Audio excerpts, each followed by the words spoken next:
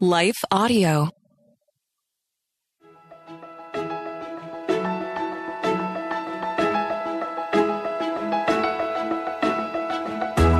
Hello and welcome to the Daily Bible Podcast with Trisha and Michelle. We're just two friends reading through the Bible chronologically and encouraging you to do the same. You can follow us on Instagram or Facebook, Daily Bible Podcast, or go to our website, dailybiblepodcast.net.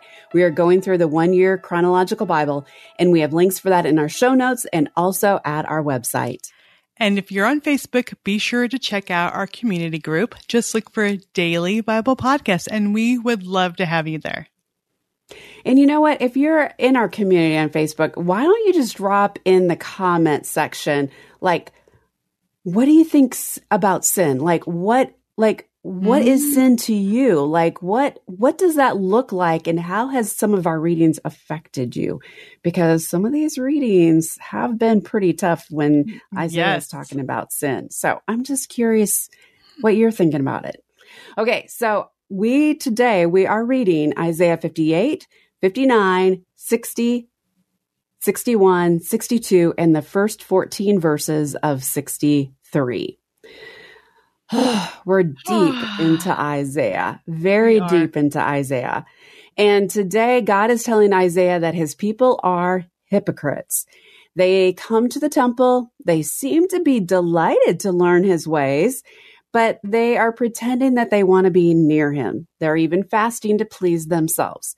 So basically, God is saying that his people, his created ones, his set apart ones, they're phonies. The heart behind what they are doing matters.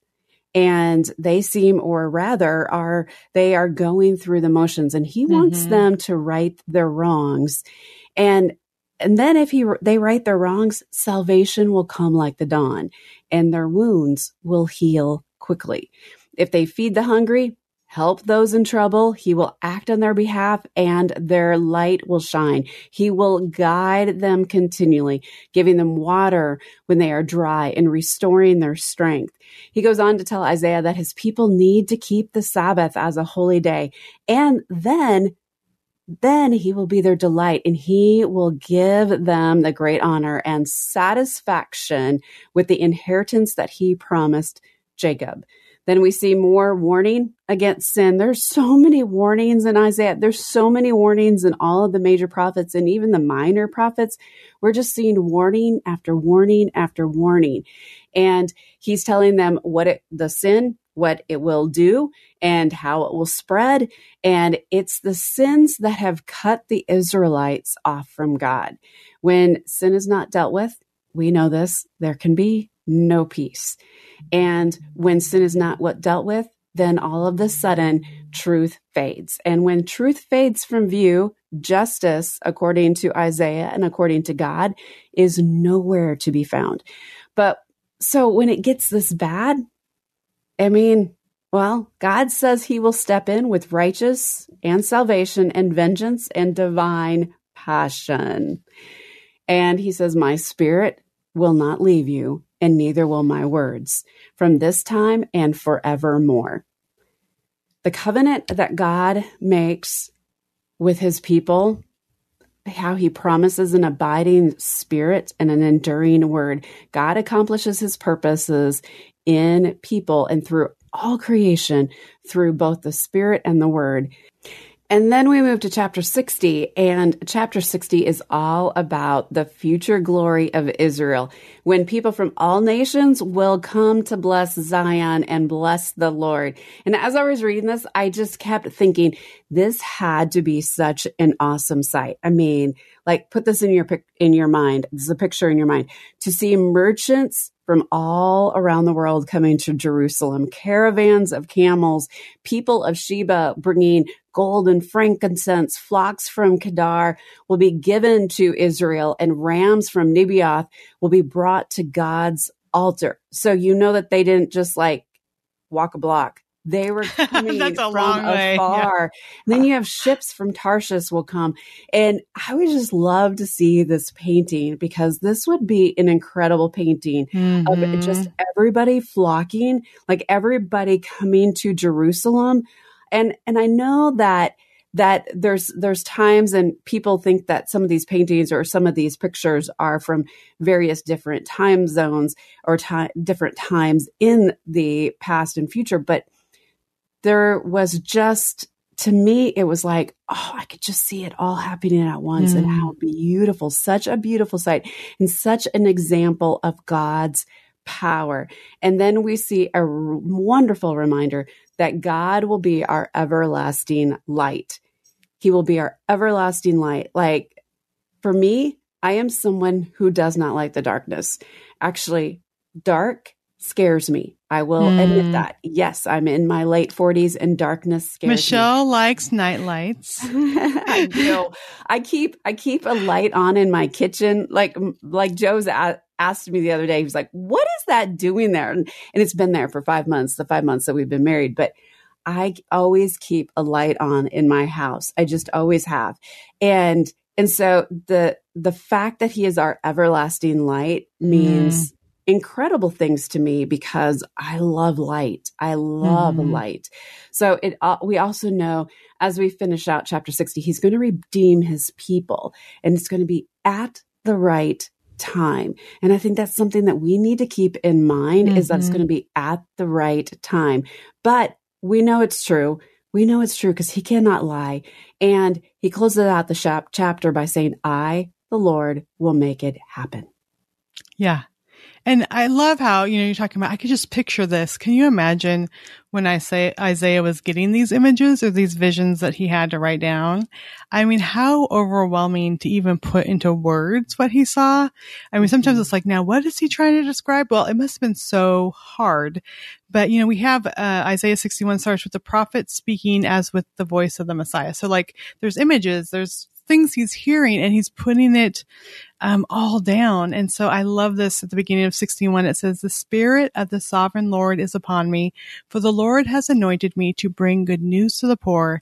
He has sent me to comfort the brokenhearted and to proclaim that the captives will be released and the prisoners will be free. And this is just such a beautiful proclamation of who the Lord is. And so this exact passage is spoken by Jesus in Luke 4:6-18. And it was when Jesus went to Nazareth with his boyhood home, and they asked him to speak to the synagogue, and he unrolled the scroll and found this place in Isaiah. And he said that basically, he's like, this is who I am. This is me. I'm the Messiah. They knew that those were the words of the Messiah. And then Jesus spoke that to the people in his hometown. And so Jesus made it clear who he was and what he came to do. And so I love that he used the prophet Isaiah's words to do that. And then the prophet further assures that they will be given a crown of beauty instead of ashes, and joy instead of mourning, and that the ancient ruins will be rebuilt and restored, and that foreigners will shepherd their flocks and again work in the fields and vineyards. So then there's the prophecy of the everlasting covenant. And it says in verse 11, the sovereign Lord will show his justice to the nations of the world. Everyone will praise him. His righteousness will be like a garden in early spring, with springs planting up. Again, in Isaiah 62, it's the salvation of Jerusalem, and it's talking about Jerusalem being a crown of splendor in the Lord's hand. It will no longer be a deserted city, but it'll be beautiful, like a bridegroom rejoices over his bride. The Messiah will rejoice over Jerusalem. And then 63, there's the different side of the Lord. It's a majestic figure approaching Edom, splattered with red stains of wrath. I mean, that's like a picture right there. Can you picture this? Of course, this majestic figure, but there's red splatters of blood and wrath and the destruction. And it's the sign of judgment. So we see this new sign. I don't know if we've seen like that vivid of a picture when we've seen like, yes, there's wrath, or I will destroy you. And so it just showed the children of Israel that he was for them, even against their enemies. And so it just shows that this avenging and victorious warrior. And so throughout the book of Isaiah, I started looking into this like, well, that's a new way to see God. I'm not going to list all of them. There are 29 different, attributes to God, or ways that he is seen. So I'll just pick some, the Holy One of Israel, the branch of the Lord, a great light, like you were just mentioning, a wonderful counselor, a righteous king, a friend of Abraham, the first and the last, the resurrected redeemer, and then today, the avenging and victorious warrior. It just shows us that God is just showing layer upon layer of who he is in these images and these pictures. But ultimately, like you're saying, Michelle, like he wants to bring the remnant. He's going to bring beauty from ashes. He's going to heal and, raise up those who are broken. And it's even in the midst of all the doom, there are these beautiful pictures of the Messiah coming to heal and to forgive. I love how you talk about layer upon layer, because that's something. In Joe and my conversation after church yesterday, as we were talking through the sermon, I brought in just what we've been learning about through Isaiah and through the other prophets. And I said, it's like we're seeing layer upon layer. And we know that whatever destruction comes then, and even now, like whatever dooming destruction were to happen, we know layer upon layer, like the more layers that are to this, the bigger God's glory is. And it doesn't make sense in our minds why he's doing what he's doing. But we read earlier in Isaiah that his thoughts are so much bigger than our thoughts. His ways are so much more than our ways. And so there's layer upon layer of who he is. There's layer upon layer of our sin. There's so many layers of so many different things. And like individuals, all of us, everyone that's listening now, God is at work in different ways in their lives. Our mind, I think the more we dig into God's word and realize all these layers, and then that applies to each of us now, it's just like our minds are blown, which we will never be able to understand God. But the more we understand, then the more we realize how much we don't understand, and we can't even comprehend all that God is. Yeah. Yeah. He is so great. We're not going to comprehend it until, and I was going to say until we get to heaven. And even then, we'll get a glimpse of created ones. Yeah. Yeah. I mean, we're going to see so much more than what we see now. I don't know. Maybe there's a scholar listening that's like, oh no, you'll see a whole lot. I mean, we know we'll see so much more, and we'll be able to be like, wow. But to know the mind of God, I don't know. And maybe we'll just spend eternity just discovering more and more. Yeah. Well, we need to ponder that, I guess, a little bit. Take a break and get a cup of coffee or a glass of water. Come back. We're going to hear from our sponsor right now, and then we'll have the word of the day next. So stay tuned. Michelle, did you know that ChristianBook.com has been a trusted name in the Christian world of books and curriculum for 45 years? Trisha, here's some exciting news for homeschool parents. If you haven't gotten all your curriculum for the new school year, you need to check out ChristianBook.com. Actually, I buy from them every year, and I just got an order of some new math books. They sell over 45,000 homeschooling products. We're talking curriculum, unit studies, and lots of electives.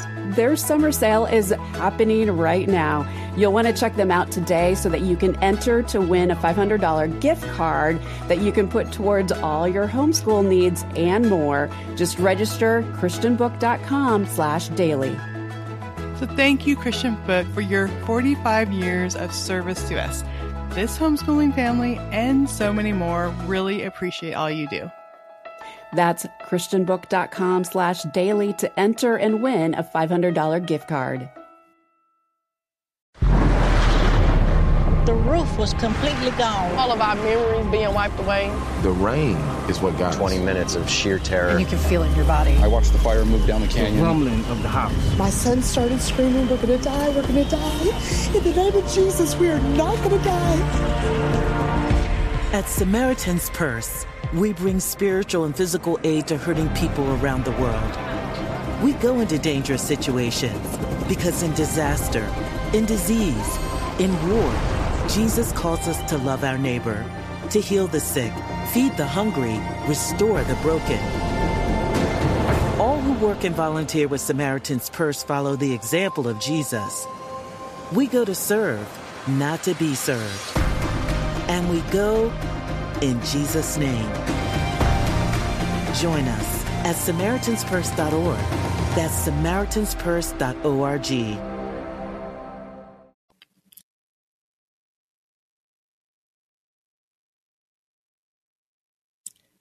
The word of the day is redemption. So the first definition is an act of redeeming or atoning for a fault or a mistake. And the second one is deliverance or rescue. So these chapters, they speak of sin and the failure of God's people over and over, and then the judgment they will face. But the story doesn't end there. And ultimately, like we were just saying, God's enduring mercy is greater than the sin. Redemption is atoning for a fault or mistake, which is the things that his people make. So even though we're the ones who make the mistake, it's God who does the redeeming. Like, we can never redeem or make up for our fault or mistake. So redemption comes only from God. And I read earlier how Jesus acknowledged that he was the Messiah. He was the one that was coming with deliverance and restoration from this passage in Isaiah. And so Jesus comes as a rescuer when there's no way we can ever redeem ourselves. So then I came to think, like, how do we approach redemption? Michelle, at the beginning, you said, like, what do you think of sin? Like, how do you, reading our through these chapters, what does it make you think of? And I started doing that with the redemption. So often we try to work really hard to redeem ourselves, but we still come up short, and redemption's out of reach. So we're never going to get there. Then there's sometimes some people, and I've been there before, where we thought we've been too far gone to be redeemed, that we're unredeemable. And again, it's out of reach because we can't get there. But both of these focus on redemption as our responsibility. Like, I have to do this. And as my husband John and I were chatting about it, he says they're rooted in the same thing. Both are thinking it's on me to work out my redemption. But things change when we realize, like, it's not on us. It's about Jesus. And so that third avenue is realizing that we need Jesus. And then redemption through the Redeemer, Jesus, it comes, he comes to us. We recognize it's out of reach. And that's where Jesus steps in, and he, like, closes that divide. He says, you can't do it, but I have already done it. I've already given myself, and all you have to do is accept it. So, I think so many times we think, okay, I remember thinking, I want to be the perfect Christian wife and mom for Jesus. Like I could make up for the past. Or there's times as I was a teen doing my own thing, I thought, oh yeah, God doesn't even care about me anymore. But no, it was that moment of surrender. We're like, I need you, Jesus.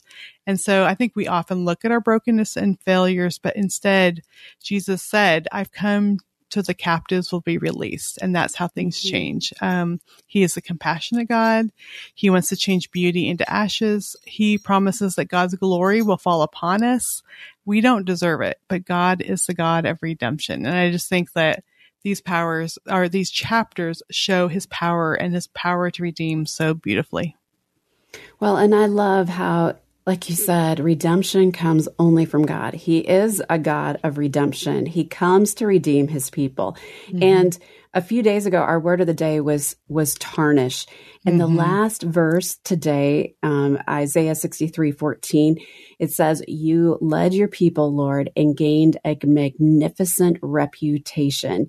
And I was just like, in the side notes, I was like, he said his name would not be tarnished. Yeah.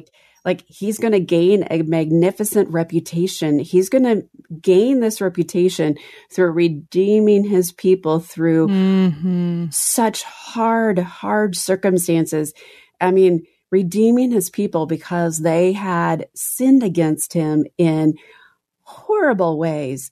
And yet, as horrible as those sins were, and as like many would be like, those are some unforgivable sins. And yet God was like, I'm still love them so much. I'm going to redeem them. I'm going to forgive them.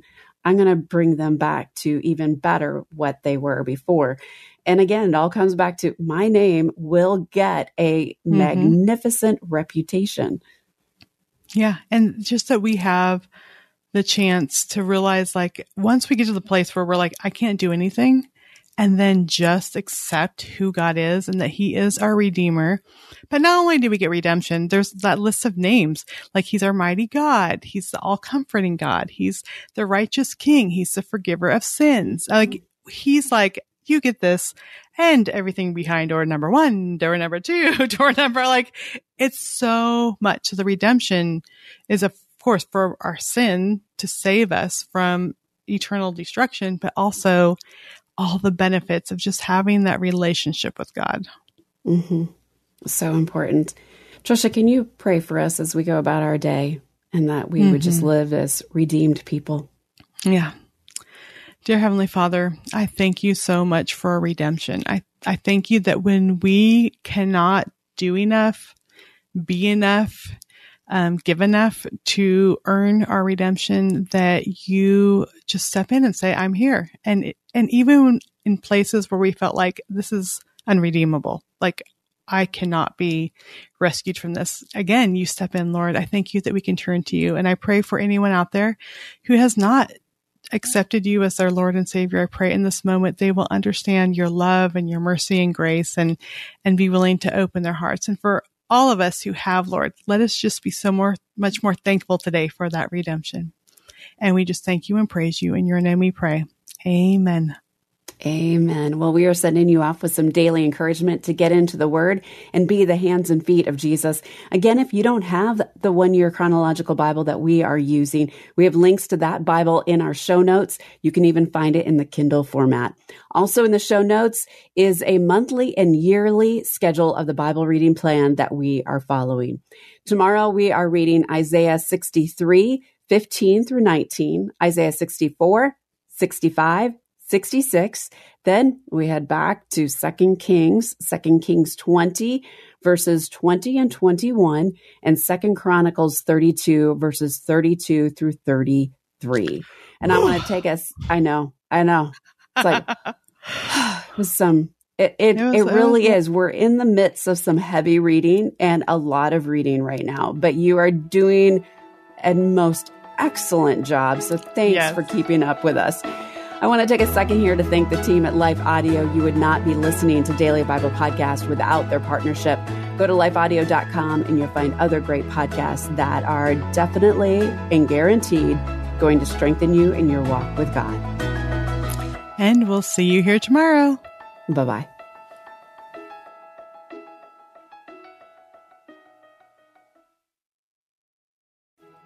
Michelle, did you know that ChristianBook.com has been a trusted name in the Christian world of books and curriculum for 45 years? Trisha, here's some exciting news for homeschool parents. If you haven't gotten all your curriculum for the new school year, you need to check out ChristianBook.com. Actually, I buy from them every year, and I just got an order of some new math books. They sell over 45,000 homeschooling products. We're talking curriculum, unit studies, and lots of electives. Their summer sale is happening right now. You'll want to check them out today so that you can enter to win a $500 gift card that you can put towards all your homeschool needs and more. Just register christianbook.com/daily. So thank you, Christian Book, for your 45 years of service to us. This homeschooling family and so many more really appreciate all you do. That's christianbook.com/daily to enter and win a $500 gift card.